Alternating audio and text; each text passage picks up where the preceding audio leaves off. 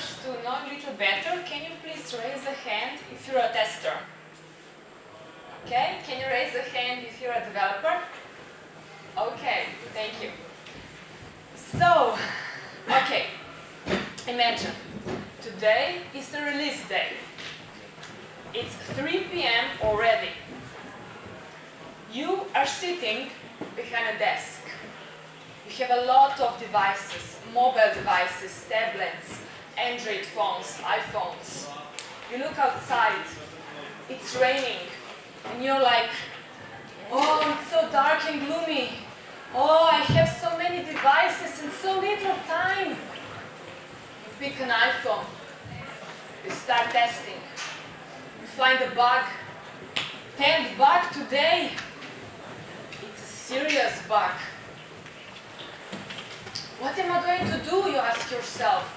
If I'm going to tell this to a product owner, they will stop the release, they will hate me. But because it's a serious bug, you go to a product owner and you show the bug. And product owner goes like, how come you didn't find this sooner?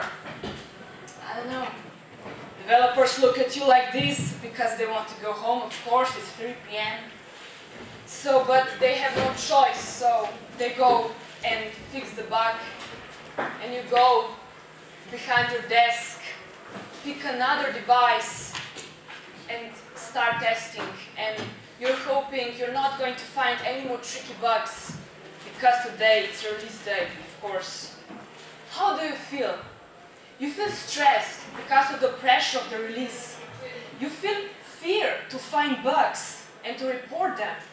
You feel angry and confused because, well, finding bugs is my job. And you feel not being appreciated by the team. And you wonder how to please anyone so everyone will be happy. So much negative energy is inside you. Can you imagine feeling that way? I can't. Not anymore. But unfortunately, a lot of testers today feel that way. Have you ever felt that way? Yes? Raise hand. No? Okay, perfect. Well, of course, we have developers. Okay, so now imagine the same situation, but from other perspective. So, you have a desk. Today, it's a release day. It's 3 p.m. already. You have a lot of devices on your desk. iPhones, Android phones, tablets. You think, ooh, so many devices, ooh, so many opportunities. You look outside the window and you see rain, and you think, thank God for rain. It was sunny and dry for almost 3 months.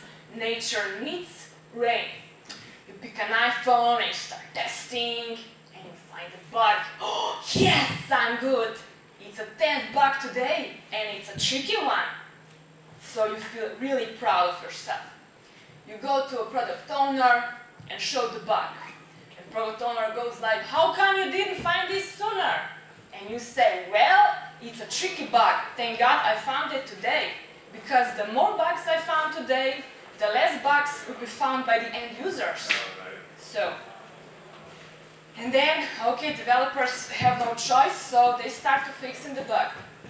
And you go behind your desk again, pick another device and think, ooh, I hope I find a bug or two. And how do you feel now? You feel happy and relaxed. Because you know, the more bugs you find, the less will be found by the end users. And you also know that if the product owner says, okay, we will release this with this bug, you know that you will inform the end users of these known bugs. You feel proud to have found these tricky bugs, and you feel appreciated by the team, and you wonder how to make everybody feel the way you feel. You have so much positive emotions inside you, so much energy and love. Can you imagine feeling that way? Because I can. I feel that way every day as a tester. So, what can we learn from these two stories? Situations that happen around us, people reactions, they're not nor positive nor negative. They're not nor good or bad. They're neutral. Your perception of the world makes it good or bad. Your inner world, your thoughts, makes it good or bad. So, what is happening inside you, your emotions, everything that is happening, that is your perception of the outer world. So, what does this mean? You can practice this. You're not born with this, it's not genetics. So, if you practice to see only good in people, in situations, in reactions, you will see only good. And if you practice to see only negative and be miserable, well then your life will be miserable. Because our thoughts create our reality.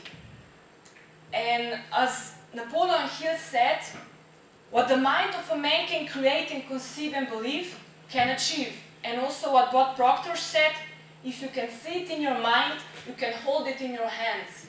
And that goes to all your situations and reactions toward him as well. Raise a hand if you agree. Okay, nice to hear that. So I said that I now love doing what I love. I really enjoy every day while I'm testing, but it wasn't always like that. I wasn't born with this knowledge. So how did I get here where I'm now? Where am I now? Well, I started as a student programmer, then I was forced to be a tester, but I started to enjoy it. But then my life path went on and I was also assistant of project manager, and then when I had another opportunity, I was again tester in Slovenia, and then on a team that was international, and then my path led me to starting my own company and now to be where I'm now. So what can we learn from this? Try to do as many things as you can, try to take as many roles in the IT world you can. So first you will find out what you don't like, so then you'll be closer to finding out what you like. And these are the steps to finding your passion.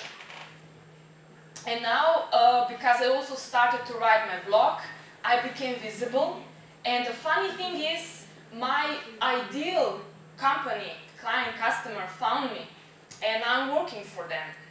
And they are really ideal for me because I actually wrote what my ideal company I want to work for looks like, what is the energy inside, what am I going to do there. And they found me, and they're exactly the same I wrote on this paper. And I'm working for OneTap Limited. They are from UK, but the main developer team is here in Ljubljana. Here we are, I'm the QA, we have developers, marketing, product owner, and other. So now I really enjoy working and testing, and because here you are a lot of developers, you probably want to know how does a typical day of a tester look like. Okay, because you probably think we're just right-clicking on iPhone and that's it. Okay, so usually when I come to work, I open my email, I check my email, and usually a day before I plan ahead what are the most important tasks for the next day. So okay, I check quickly emails, and I open Jira board because we're doing project is run agile. We have a Jira board and we have tickets. So I usually just pick a ticket for today. I see, okay, for example, it's a new feature, it's a new field, it's a date field. Okay, so how would I test it? Well, I would first try to write numbers. Of course, it's a date. Then I will try to write letters, special characters, negative numbers, and all other cases. And then, if the field is okay, if no bugs are found, I would just put it on done and take another ticket. Okay. So, but what if I found a bug?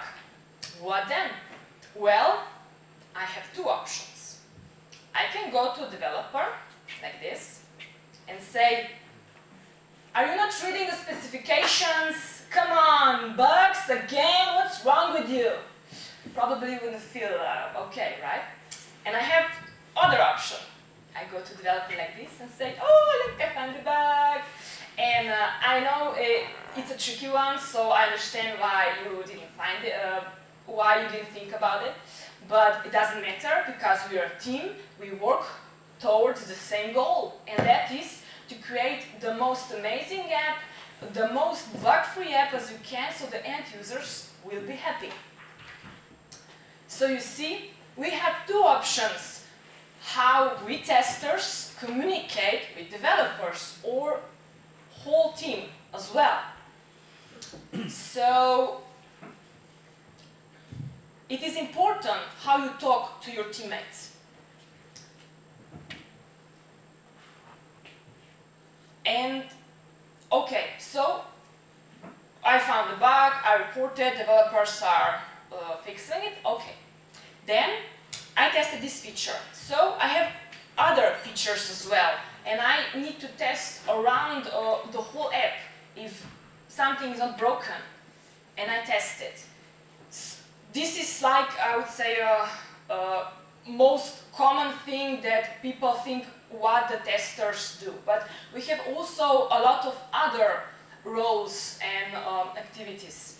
For example, we create and update test cases, user scenarios. We look at the specifications to see where could in the future this app break, and we inform the developers in front. And we also, if we automate, we program our own tests. So yes, we are also programmers. We have meetings, and if we have a larger team, we can manage this team. So it's a lot going on in a tester's day. And most important thing when you're a tester is that you need to know how important is this bug that you find it. Should it be fixed today or tomorrow, next release? Because so it is important to prioritize. And there's a lot of multitasking involved. For example, you're testing something, you find the bug, you report it. So, for example, you were in the test zone, you're testing, but now, stop it, you need to report it. These are two different, how to say, process. So it's a lot of multitasking when you're a tester, and because it is a lot of multitasking, you're stressed.